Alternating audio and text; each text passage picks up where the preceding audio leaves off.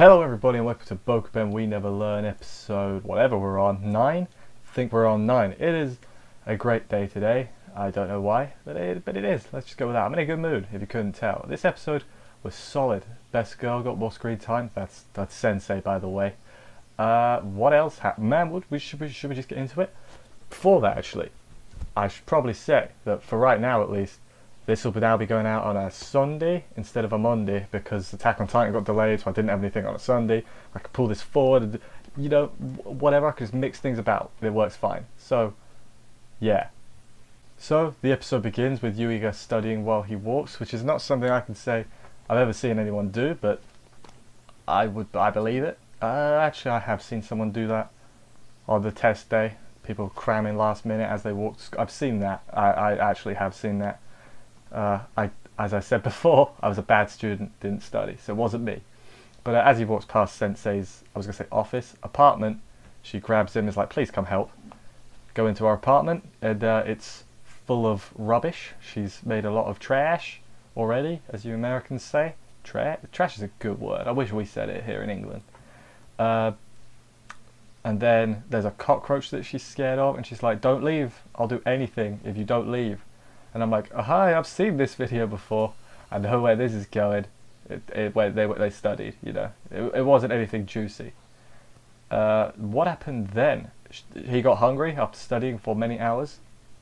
And so she ordered takeaway or whatever. Takeaway arrives. It's Ogata. She arrives, drops the thing. And I was like, oh yeah, I forgot about that.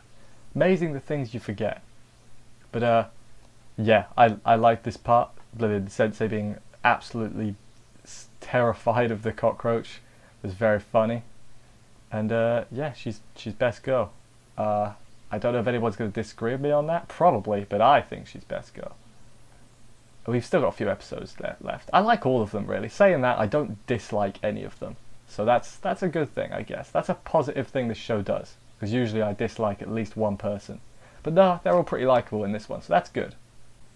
Ogata then decides to come eat their takeaway with them. Like, she eats food as well. Like, I don't think that's how, like, a pizza delivery guy doesn't just come to your house and have a bit of the pizza, but whatever. So then they're all sitting at the table together. Sensei gets changed incredibly quickly at some point. And then he has this great plan. So I'm going to make them get along better. Yeah. So they play some card games. Not like Yu-Gi-Oh! Or nothing. That would be pretty funny. And also copyright. But Ogata sucks, obviously, and then Sensei upsets her by saying, like, you're not very good at this, don't try it, or whatever. And then he gives Ogata a little bit of a pep talk while Sensei leaves to make tea or something. He's like, hey, I know someone likes you and all that. Basically, it sounds like he's confessing, and then he's not actually, so then she gets annoyed at him. And I was like, yeah, the joke was pretty obvious, but it was still pretty funny. Cannot complain about that, can you? All of a sudden, there is then a scream. It's Sensei. She jumps on Yuiga as he comes to come help, and it's Ogata sees them as like, you know, evil face. Like, you know, not the word. What's the word?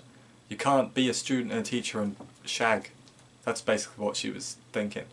But no, it's just a cockroach, and Ogata pretty much just rolls up a newspaper, kills it, because she works at a restaurant, and of course that's a thing that they have to deal with. Again, makes sense, and I was like, alright, yeah. Then, you know, they leave and everything, and Ogata's like, I think I understand her a little bit better now, and he's like, my mission was not a complete failure, and I was like, okay, solid first half of the episode. It had some character development, I guess, which is always nice. Had some fluff, there was some best girl screen time. There was a lot of stuff happened. I have a lot to say. It was good, this first half. Second half was good as well, but it was good in a completely different way, which, you know, we're about to get to. The setup for this next part is Yuiga's mum is sick because, I don't know, she's just sick. I thought it was his sister at first, it's his mum, because we find out later on. So he decides, I'm going to go cover her shift at the shop she works at. It's a ladies' underwear shop, and he's a boy, which is, you know, entertaining. Teenage boy. I was like, okay, this is pretty funny. And it plays out exactly how I pretty much expected it to. It doesn't make it not funny, though. So he gets put into a mascot. Okay, no, I didn't see a mascot suit coming, but he gets into a mascot suit, gets trapped in there because the manager leaves because her daughter is also sick. There must be an illness bug or something going around that town because, you know, his mum got sick as well. Probably the same thing, or maybe the manager's daughter is his mum. Whoa. Time travel nonsense. But yeah, then he's trapped in the suit. The only one in the store. He can't get his suit off, you know? I feel like you should have more employees than that, maybe. Maybe have enough employees for the job you're doing. But then who rolls up? It's Ogata, and not Furuhashi, the other one, Takemoto. So Ogata needs to get a new bra, she needs to get her boobs measured. I have no idea if, you know, I clearly do not need my boobs measured, so I have no idea how much of a problem that is. I assume it is because I've worn tight clothes before and that's pretty bad, so I imagine it's a similar deal. Yeah, okay, fair enough. But he's like, okay, I can't do that, obviously, because I am their friend, it would feel bad, and I'm in this disguise. Let me just try and get my suit off. Can't reach the zip, so then Takemoto's like, don't worry, I'll help you. Not help him get the suit off, though, that would be, yeah, that would make sense. Help him measure the bra, the boobs, and it causes a crisis in his brain. I can't remember what the number was, but I assume it was big. Great content you get here. And also then Takemoto's like, hey, what do you think? She doesn't say Yuiga, but she's like, what do you think Yuiga would like? And she holds up two, and he's like, that one. And I'm like, okay, that's almost nice, but it's still a bit creepy. But you know, it's just it's a real anime situation, isn't it? This whole second half of the episode, it would never happen in real life. It would never happen. And I watch everyone be like, actually, my sister's cousin's dog's owner, this happened to. What am I on about? Just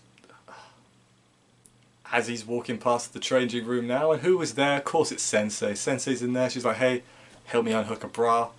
And so he does, and he gets a full-on boob view. I don't... Lucky guy, I guess. But how could you, like... I'm just trying to think. If that was me, and I saw my teacher, and the thing fell off, I would never be able to look at them the same. I'd be like... I could never focus in class. I could never even... I mean, I haven't been to school in years, but I could not. I could just only imagine how badly that would affect everything. Like, because obviously, do you tell people? You can't really tell people. Oh, I just don't know. I don't know what you do in that situation. I like how I'm trying to put a realistic spin on the events that have happened this episode. Like, it doesn't need a realistic spin. What am I thinking? What am I on about? Who knows? I don't. Do you know? I mean, I do, but let's move on. So Furuhashi shows up next, because of course she does, and the reason she came alone is because she's flatter than the other two, and I was like, saw that coming, that's a logical reason. Thumbs up, I guess. And she's pretty open with what she's buying. She's like, hey, you know, employee, here's what I'm doing, can you help me with this, and everything. Of course the employee is Yuiga, but she doesn't know that because he's still wearing the bear suit or whatever. But she gets her stuff and goes into the, you know, changing room. Takes a little bit. Manager comes back. I'm just making sure I haven't forgot anything on my notes. Yeah, manager comes back, takes the suit off for him. She comes out of the changing room, sees it's him, and her face is, I think she says like God is dead or something. I'm like, whoa, come on, you don't want to upset the Christians and all that. But yeah, very I don't really know what to say. Very realistic, I guess. No, not even. That's not what I meant at all. What am I talking? I keep saying words. Help me. Very at what you'd expect response, because it was like smile to, oh no, I can never leave my house again. I think I've had those moments where it's like, oh, I can't ever go outside anymore. Of course you're overreacting because you're a kid, but yeah, that's a lot of anecdotes in this episode. We talk about, I should just talk about my school life. Hey, let's not do that. Small post-credit scene with Yuiga buying a crepe for Furuhashi to apologise and everything. She says, you're lucky it was me and not the other two. And he's like, why is it lucky it was you and not the other two? She's like, can't tell you, made in secret and all that. So I guess we're still rolling off she doesn't like him, but she does, but she doesn't realise, or she's denying that she likes him because of the other two. Fine, you know. I feel like that's probably the final episode. She's like, oh wait, I do like him. And then they all realise they like him. Including the teacher, because come on, she's best girl. Don't argue. It's true. It's true. Anyway, yeah, like I said, this was a solid episode, I thought.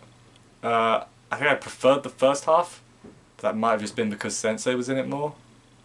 The second half was still good, enjoyable, entertaining, but it's like, I think I like when they like add things instead of just, hey, here's some fluff, characters doing things. It was still good. I'm not. Sounds like I'm complaining. Okay, I'm gonna be honest. I'm trying to find things to complain about because I'm a very positive person, and I'm sure people will get annoyed if I don't mention any negatives whatsoever. So there, that's where we're at. I will see you next week for another episode, episode 10. We'll reach double digits next week. Bye, guys.